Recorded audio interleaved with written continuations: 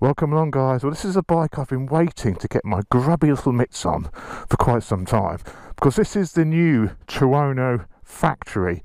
It's a bike I've ridden many times before because, of course, Womble's got the 2017 version, which is more or less the same, but this one has the beautiful Ohlins semi-active electronic suspension, so I'm really interested to see what difference that makes to the bikes. Massive thank you to Wheels Motorcycles for lending me this. I've had it for about 4 days. It hasn't stopped raining. This is the first dry day we've had, and I'm absolutely itching to get on this bike. Strap yourselves in.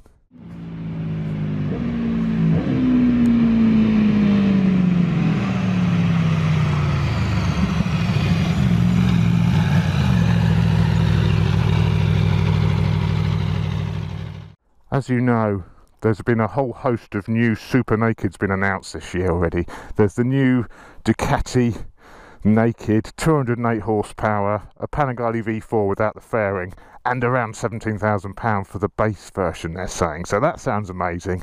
There's, of course, the ZH2, which has just been unveiled. 200 horsepower, supercharged.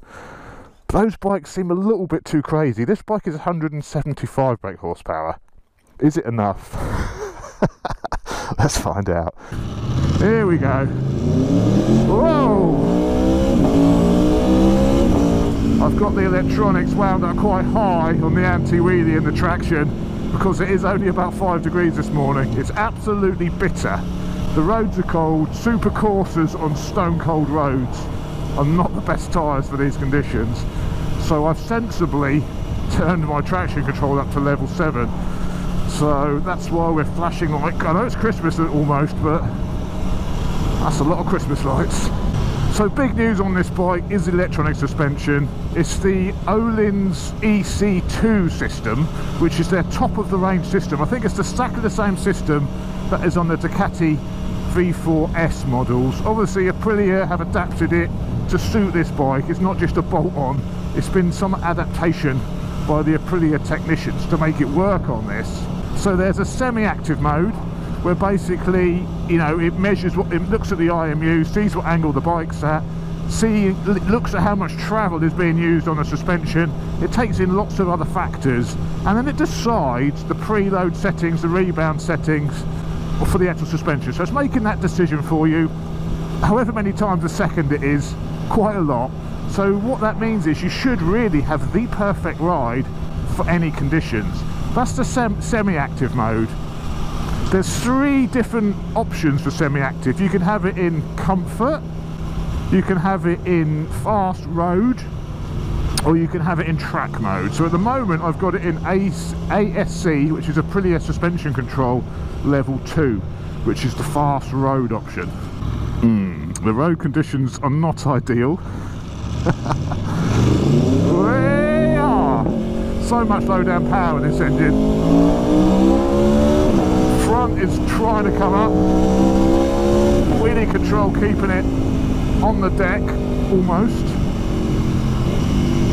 Blipper. Oh, it's absolutely heavenly, that blipper. Absolutely beautiful. Quick shifter is also incredible on this.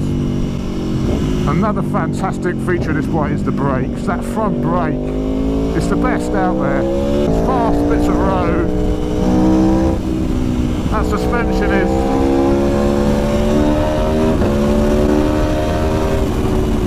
pretty cock on, I would say.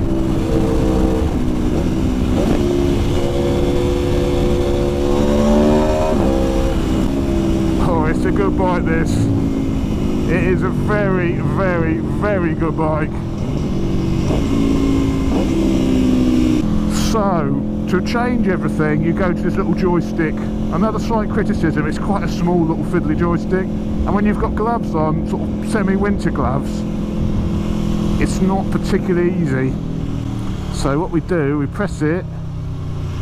Oh, I'm stuck in this menu now. Hang on. How do I get out of that mode? Oh, have I got to do it non-stop? Can I not play on the go?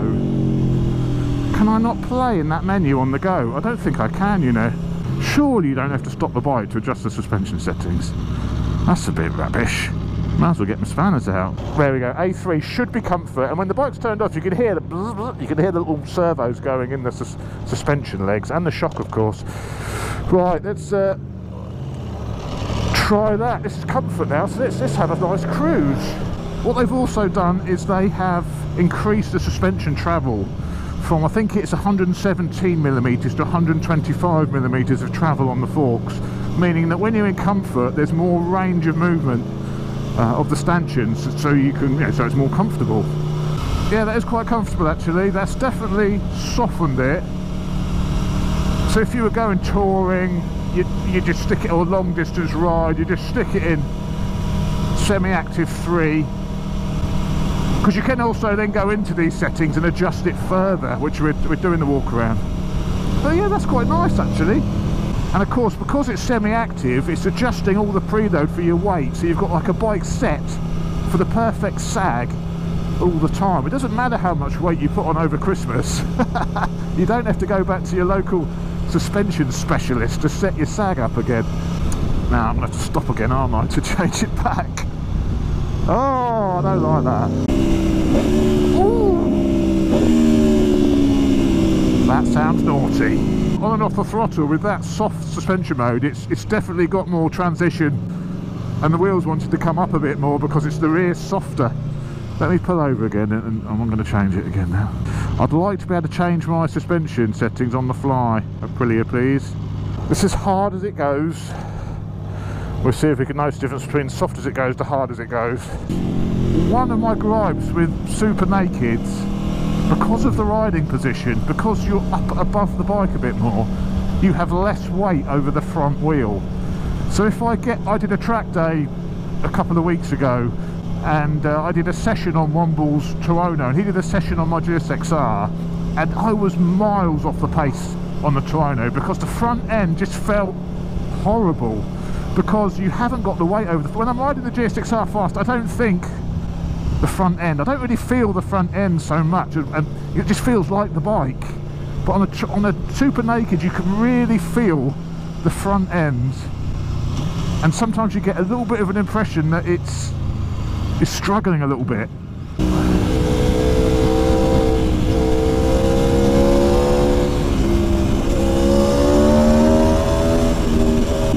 I think it's something to do with the bars, because you've got that extra leverage of the bars on the Super Naked. It makes the front seem like it's doing its own thing compared to the rest of the bike. Whereas on a full sports bike, I think where you're a bit forward more, you've got a bit more weight over the front, you don't have that so much. It's just a different way of riding, I suppose. You ride a Super Naked far in a different way than what you ride a sports bike fast. I mean, on a sports bike I'd be right down, and you can't really do that on this. You've got to sit back and be upright a bit more. For ultimate performance on the road or track, they're not as good. They're not as good, I have to say. But you get a lot more, there's a lot more comfort involved with the Super Naked. That is what you're saving on. You're losing out on performance a little bit, but you're gaining back in comfort. Because even though this is probably the most focused of the Super Nakeds, well, until we try the new Ducati and ZH2, at the moment this is the most focused of them all. The most uncomfortable, if you like, because the pegs are a little bit higher than say the Super Duke, a bit further back than the MT10, because this is a chopped up RS34 at the end of the day. Let's not forget that. It's not a dedicated, custom built naked bike. So there are some compromises with this bike. Like the steering lock's not great because it's an RS34, more or less.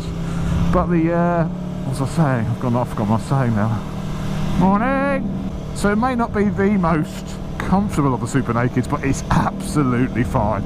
And I actually prefer a slightly forward position anyway, because sat bolt upright, all your weight is on your bottom, so your bottom goes numb after an hour in the saddle. Don't matter how comfortable, how well padded that seat is, your bottom goes numb. You need a bike where you've got a little bit of weight forward, so you've got a little bit of weight off your ass. And this is what I love about the Tuono, it doesn't give you sore bottoms like the Super Duke does, like everything else does. And the sports bikes are the same, they don't give you a sore bottom because you get more weight on your wrist. You're spreading that load across your arms, your back and your core and your ass. So it's not all on your ass isn't doing everything. The electronic suspension also adjusts the steering damper, which is nice. So the old Tuono just had a manual steering damper. Now the suspension also adjusts the steering damper between the different sport modes. So that could be why the front end seems a little bit more stable, because in this track mode, obviously I'd imagine the steering damper is also hardened up to stop it waggling so much. Could be, I suspect that's why. Oh, 30. Let's keep it legal. Yeah, so far I'm very impressed actually. It's a great bike, yeah, the older, from 2017 onwards when they facelifted it, well not really lifted the face of it, but they put some extras on it. They had the TFT, the blipper and the quick shifter, whatever other bits and bobs they did to the bike at that time, different mappings, you know, it was a big step up for this bike. This is another big step up, I think, that electronic suspension. Broadens it up a bit more, improves the use of the bike, makes it a little bit less, it's still focused, but gives it a bit more practicality on top of that focusness. Focusness is a word now.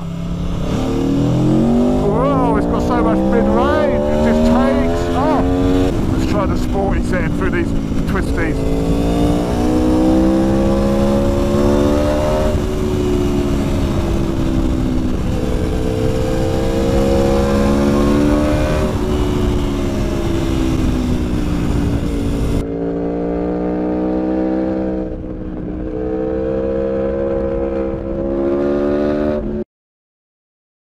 Bloody battery run out on the camera back there, that's quite irritating. This cold weather, my hand's absolutely freezing, and it also affects your battery life.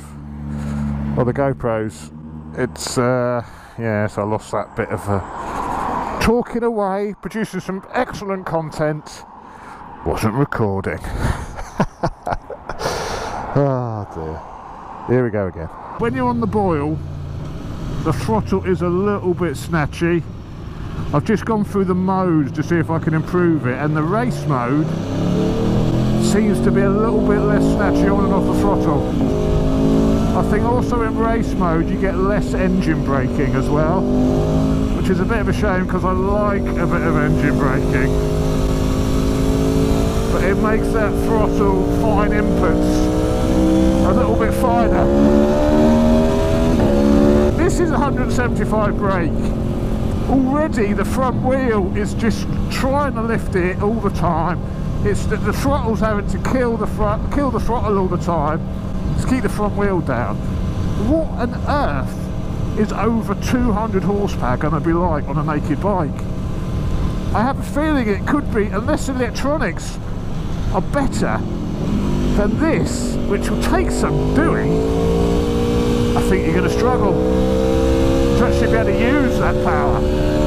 Already the throttle is being feathered with 175 brake horsepower and fantastic electronics to keep it in check.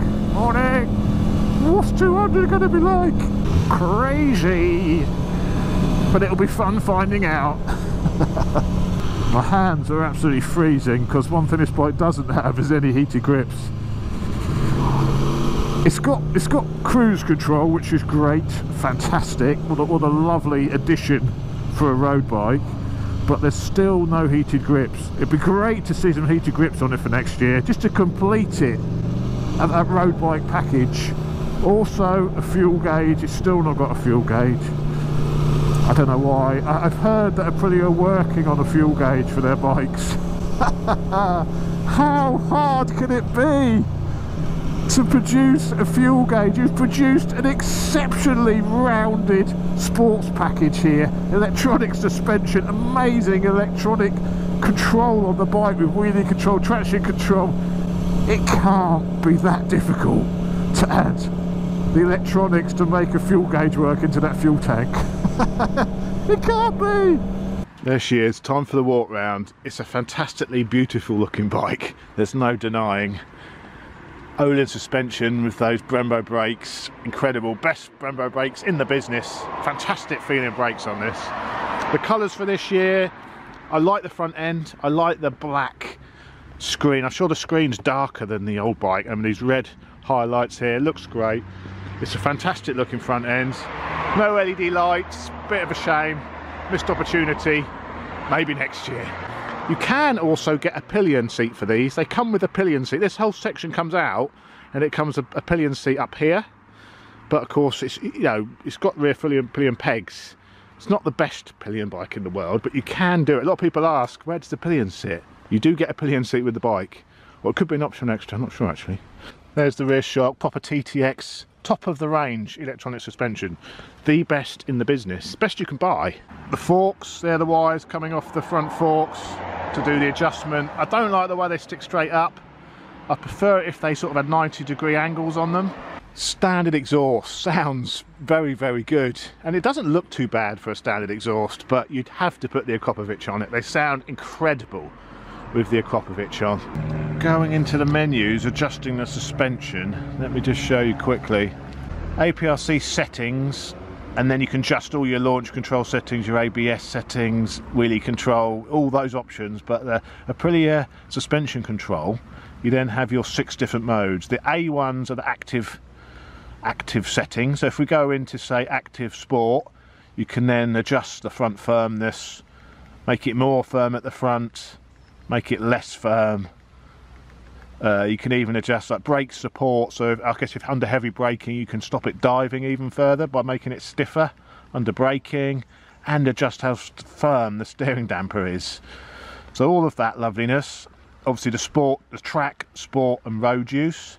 Then you've got the manual settings. This is like, basically it's non-active suspension. It's like conventional manual suspension, but rather than having to get a spanner to adjust it, you can do it all from here.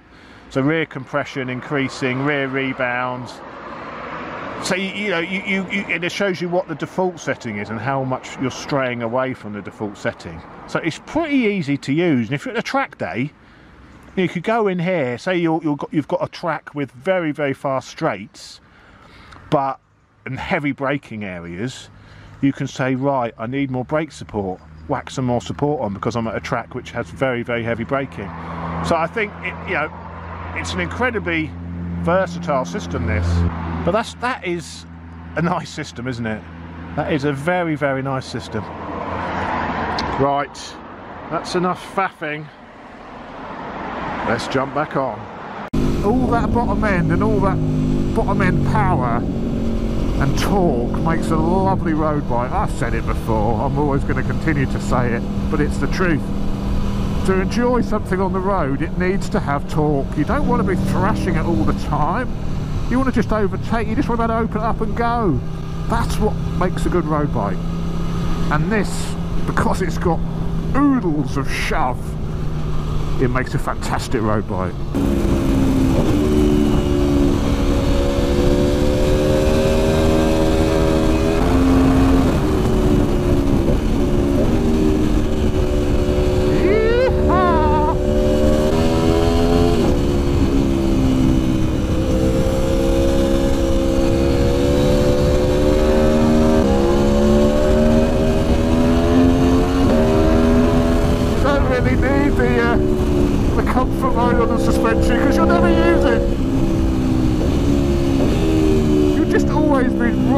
An absolute penis. This bike is £1,000 more expensive than last year's model because of that suspension. Is it worth it? It's a toughie. It's a toughie. I'd say yes, because I'm having much more fun on this. It feels much nicer to ride fast than last year's bike, because all the preload's correct for your weight. It's in super sporty mode. It's making that front end feel more in check than it does on last year's bike. So I'd say yes, it probably is worth the extra £1,000 on top of last year's model. It is. Also, if you want to go on touring and you want a bit more comfort, because this does make a good tourer. You know, Womble's toured all the way down to Spain on this. To have that option to put it in comfort, I'm sure he would have appreciated that. So yeah, I think it's worth an extra £1,000. I'm going to sound like a Wheels motorcycle salesman now, but I've got to say it. Wheels have actually got these for sale for £13,995. This bike should be £17,000. They've got these for £13,995 at the moment. That is an absolute bargain. So there we go, the Aprillia Tuono. Incredible bike, and I hate it when you ride a bike like this which gets you questioning what bikes you own. I guess there's no bigger compliment to a bike to say that it's done that. To think, well, do I need two sports bikes? Should I have the H2 and one of the... There's not a bigger compliment to a bike when it does that to you, and I hate that. I hate that uncertainty it introduces to you as well. And it's the time of year when there's bargains to be had. As I said, Wheels Motorcycles, massive thank you to Wheels Motorcycles, by the way, for lending me this for a couple of weeks. What an honour, what a privilege. But they're doing these, as I say, they're doing these for £14,000 more or less, and 400 quid for the Acura. That is a bloody bargain. Should I sell the GSXR and get one of these? I hate this time of year. You're not doing much riding because the weather's shit. All these deals come out trying to clear the old stock of last year's bikes, and you end up just surfing eBay. Well, I do anyway. I'm terrible this time of year for looking at new motorcycles. And this bike has got me doing that. It's got me thinking, £14,000 for the latest Tuono with electric suspension. That is a bargain. That is an absolute bargain. But massive thanks to Wheels lending me this. I'll put a link to them below. If you're interested in one of these, you will not get a better price than that. That is incredible bargain. Anybody want to buy a properly sorted GSXR? Anybody? See you later, guys.